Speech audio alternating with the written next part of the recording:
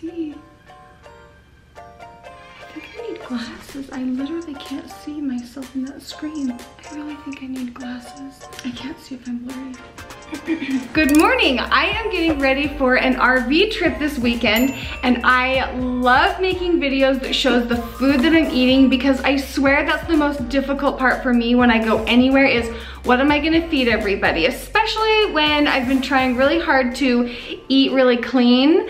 My kids don't want to eat clean. Joel doesn't want to eat clean, especially on an RV trip. So we're gonna find something in the middle for all of us. Okay, let's do this. Now, I hate when I click on a YouTube video and I have to like watch this entire video to get the information that I'm needing. So I'm gonna give you the information right now. I will put the meal plan in the description for you so you can check it out there. But to start with breakfast, we're gonna keep things super, super easy. I said, kids, what do you wanna do for breakfast? And they're like, let's do bagels and cream cheese. So I'm going to get raisin and blueberry muffins with 2 different kinds of whipped cream cheese. And don't forget the orange juice, okay? So that's like a fantastic breakfast. We are only going to be there a few days. And if you wanna throw in some bananas, that keeps everything really simple. Moving on to lunches, I plan on keeping the simple theme. We're going to be doing sandwiches. Normally I have the kids eat wheat bread or sourdough bread. They want white bread. So we are doing white bread, turkey and cheese sandwiches. And I'm going to get Boston lettuce so that I can make a wrap for me and the kids can just have the added lettuce in their sandwich. For dinner, we're doing a combined dinner with a friend that is coming with us. She's going to be making homemade tacos with homemade shells. I am absolutely thrilled. So I'm going to bring a side and a dessert for the tacos. I'm going to make guacamole. So I'm gonna have all of the fixings to go with the guacamole and chips. And for dessert, I am going to be making peach cobbler with my homemade peach filling.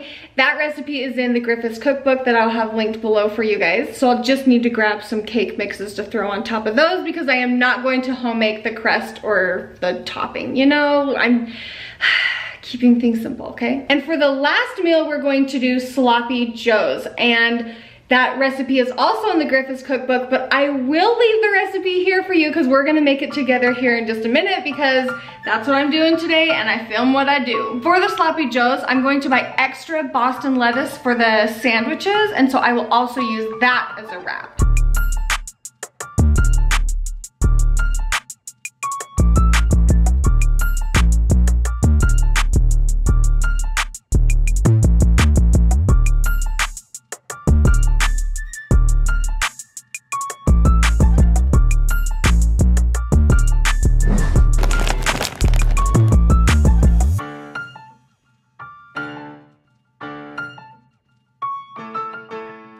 I got all of my groceries and then some, and I only have one question.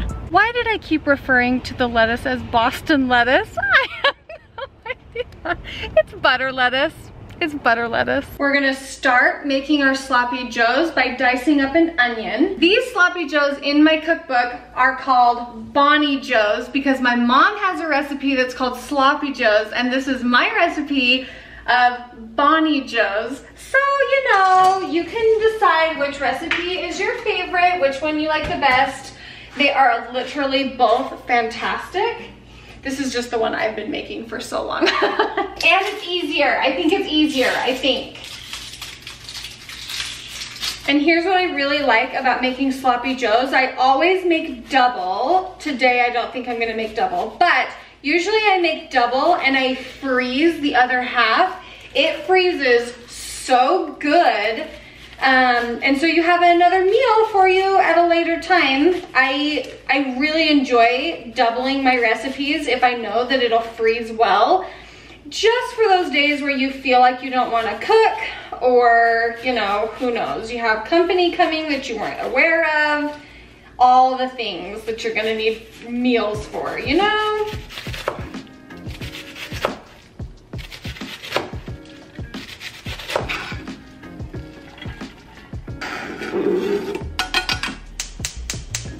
I'm going to brown the hamburger and cook the onion in the pot. And when I tell you how much I love these pots and pans, it is no joke. I really need to get my own set of pans in the RV, which is like really exciting. And they are definitely going to be these. They have, I think they have a new black set with gold handles. That's what I would love to put in there, or maybe I'll put these in there and keep the black with the gold handles for my own kitchen. I don't really know. They have a ton of different colors.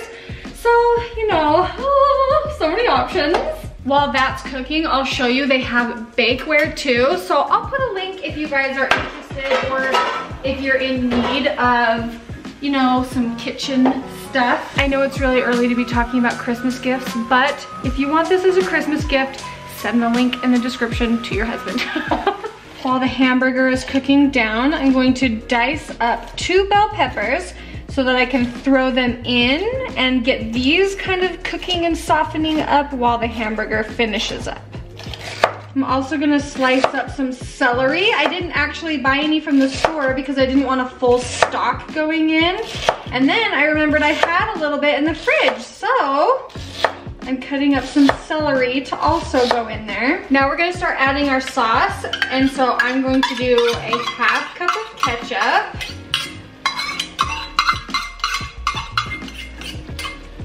And I do mine a little heavy because I like it saucy. It says 3/4 cup water, but I'm just gonna do a 1/2 cup of water to start with, because I feel like it's always more runny than I would like. So I'm just gonna do a 1/2 cup of water, and I think that'll be good. Even though I'm the one that measured out in the first place, you know, I don't know. Maybe I just changed my preference. The recipe calls for 6 ounces tomato paste. This is double that, but it's also because I added more than just 1.5 pounds of hamburger. It's more like just over 2 pounds of hamburger. So I don't mind adding a little extra tomato paste, because truly these are just, I mean, you do not have to follow things to a T. I never do. I constantly am changing amounts and recipes and just kind of eyeballing it. I'm gonna do a 1/2 cup of mustard and a 1/2 cup of barbecue sauce. It's the slop. Yeah, it's the slop to the Joes, honey.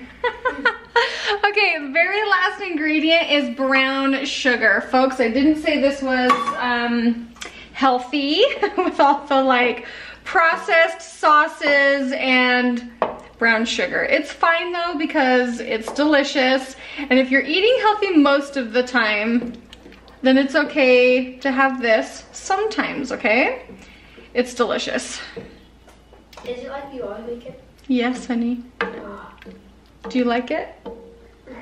I just got a big head nod from Boston. I'm not sure how appetizing that looks, but how I'm going to pack it is probably by just putting the lid on it, and once it's cooled off, putting it in the RV fridge and then warming it up on the stove when we get there. And whatever is left over, I'll put in a baggie and put in the freezer when we get home. Because I just know when we get home, like anything left over from camping, it's not really appetizing, but if I stick it in the freezer, don't think about it for, you know, a couple weeks, it'll be great to pull out and finish the rest of it. Because that makes a lot. Like it goes a lot further than you think. You keep the camera out. Huh? Keep the camera out. Okay. I have an update on the cuttlefish. On the cuttlefish. Okay, let's hear it. I can't wait, actually. So the cuttlefish is one of the smartest animals in the whole entire ocean, because a scientist, I forgot the name of it, she tested the cuttlefish was in a maze, and it could get out in almost 3 seconds. And they figured out that when they go to sleep, they have dreams, but they thought that only, I forgot the word for it, but only like backbone creatures had dreams, but cuttlefish don't, so they proved scientists wrong. Well, I don't know if to say that, but kinda. And is that it? Oh yeah. Oh.